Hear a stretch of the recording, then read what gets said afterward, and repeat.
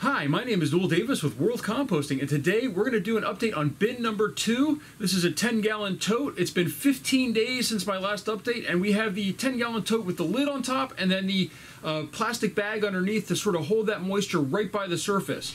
So we're going to take a look and see how it's doing, see if it needs food, and probably add some more. Even if it's close to being gone, we'll probably add some more. If it's still a lot there, we'll leave it and we'll let it go for a little bit longer. But let's go and take a look.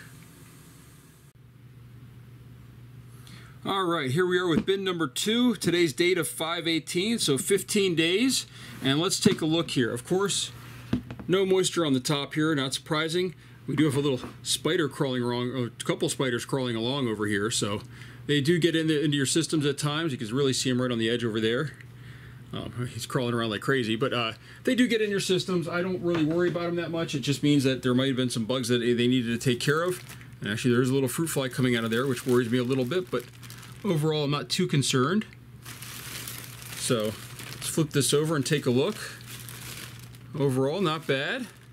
Looks like there's some stuff on the, stuff stuck there. It shows that the moisture is staying near the surface.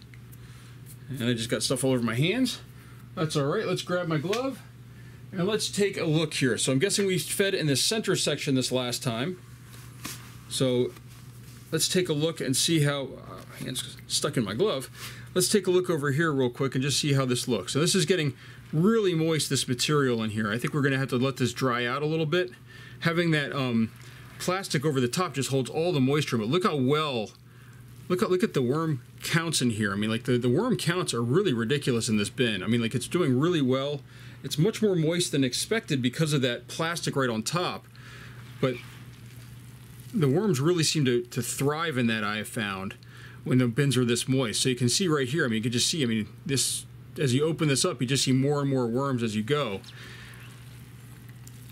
This one, it looks like there's still some food left in here, so we might not need to add food this time. We've got banana peels. The label on the banana is still there, so it looks like we might not need to add food. I don't really want to overfeed these bins too much, and this definitely feels way too moist. Now, this bin is fairly new comparatively and actually doesn't have a lot of material in it, so I think I am going to add some paper to this, which I haven't done on my bins in a while, because this one's new enough where I can just add some paper and it's not going to be a big deal, and mix it in here and just dry this out a little bit with the paper, because that's going to absorb some of that moisture, give it somewhere to go. And as I said, this one's really not that full, so it's not like I'm adding too much. It's not going to be too much of an issue for them to deal with that. So we're going to add some paper. This was not expected, by the way. I did not think I'd be adding paper to this, but that's okay. Let's just dig over here to this corner. You can see, I mean, there's just still, even in these corners where we didn't feed, there's tons of springtails in here. You can see them hopping around, and just tons of worms. So this bin's doing very well. It's just and actually here we go. There's a cocoon right there. I'm not sure you can see it really well or not. But there's a cocoon right there, so that's a good sign. They're really multiplying in here. Even though there's lots of worms, it's a great sign when you see cocoons. There's another one too, another cocoon. Just grab this one right there, tease it out for you, so you can see there's the cocoon right there. Whoop, that just fell off my hand, but they're really, this bin is doing really well, and the cocoon production is actually a lot higher than other bins that I have. Even though they're not finishing all the food, it just seems like there's a lot more worms in here than bin number 1. So I don't know if that's because of the moisture content being so high, or the fact that the bag is right over the top. I'm not sure exactly what's causing that, but this looks like it's doing really, really well. You can just, the material, as I said, the material is just a little bit too wet, I think, but there's springtails everywhere. I'm sure you can see them hopping. At least I think you can. But they're all over this bin, which is probably why the spiders were in there. Because they can eat those. Let's just dig right down here in the center. So as you can see, there's that banana peel again. Let's check out over here. You can just see, I mean, there are just a lot of worms in here. Almost everywhere you look, there's worms. So this bin's doing really, really well. Now I think we are going to add a little bit of food, but just not a whole lot. Normally we'd add an entire section or something like that, but I don't think we're going to do that. I think what we're going to do, first off, we're going to bury this back down underneath, because we want to keep those peels near the bottom and everything. And what we're going to do here is we're going to dig back over on this side over here, move this shirt out of the way, and we're going to add in a feeding of food over here to this side. So let's see if I can grab some food out of my frozen section right here. Some coffee grounds.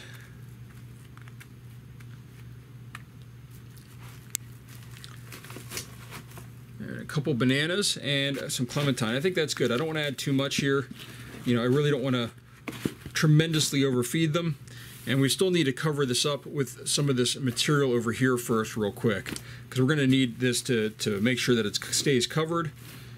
And also we're going to want the worms in that area too. So we're going to cover that up just like that. We're going to take this, we're going to spread this cardboard out over the top. This is going to absorb some of that moisture as it goes up and hits the barrier above it. It's going to get this cardboard nice and wet, and that'll keep this going really well, hopefully. So I think that's my update for this week. So we added a little bit of food. We didn't add any of the crushed or eggshell or crab shell this time. And, you know, we're just going to try to let this dig in a little bit. But as I said, I'm going to add a little bit more paper to this. I think we can. You know, it's just, this bin is a lot newer than the other bins, even though it's been going for almost a year. You know, it's one of those things where you can build these up a little higher. It still doesn't weigh too much. And these castings will become a little bit more compressed. The key is that eventually we're going to have to let this dry out, and we're going to have to make sure that we don't put in any more cardboard or anything, so that way it can dry out. So that's my update. If you have questions, please let me know. If you have thoughts about this bin, please let me know in the comments as well.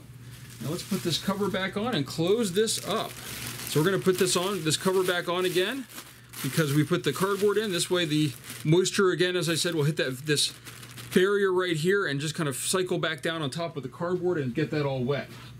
So that's it, and thank you for watching. And again, if you have any questions or comments, leave them down below. And if you have any suggestions also for other topics to cover, let me know down below if you have anything that you would like to see. I'm always trying to find new ideas of content to bring to all my viewers here. So thank you for watching.